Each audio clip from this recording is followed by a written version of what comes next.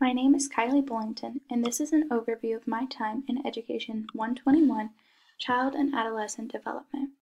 This is a presentation that I did with one of my classmates about the theorist Albert Bandura. His theory is the social cognitive theory.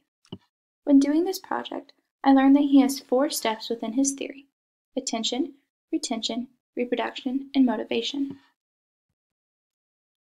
Attention is how a person focuses on the behavior of someone else. Retention is how they remember what was modeled. We decided to do our own experiment using his 4 steps. I brought in a cotton candy machine and had everyone in the class model my behavior using cotton candy as a motivation.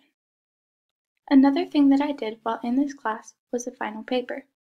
My paper covered Major Course Learning Objective 9, which is identify and explore ways to support all children and adolescents in their personal growth and development related to trust, autonomy, initiative, industry, and identity. Those 5 stages of development are from Erik Erikson's psychoanalytic theory.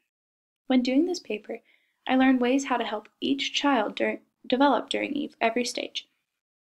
During trust versus mistrust, it is important that parents and caregivers provide basic resources for their child. In the stage of autonomy versus shame, parents and caregivers need to let their child explore new things on their own so they can become more independent. During the preschool years, which is known as initiative versus guilt, it is important that teachers answer all the why questions that the children ask. When children officially hit school age, which is considered the stage of industry versus inferiority, it is important that teachers praise them for all of their accomplishments and the skills that they have earned. And finally, during the stage of identity versus role confusion, it is important that teachers respect every person's emotions and personalities as they try to figure out who they are. The last thing I want to show you is this participatory observation that I did while in a 1st grade classroom. I did this observation while I worked with reading groups. Since I had to leave early, I only got to 2 out of the 4 groups. In those 2 groups, the teacher put a high-level reader, a medium-level reader, and a low-level reader together.